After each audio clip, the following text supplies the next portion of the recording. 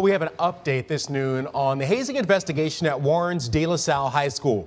The Board of Trustees has been dropped from a racial discrimination lawsuit filed by 3 students who were suspended by the school. Now, this is all tied to a hazing scandal involving football players back in October. Earlier this month, the 3 students at the center of the scandal sued the school for racial discrimination, saying they were the only ones suspended and it was because of their race.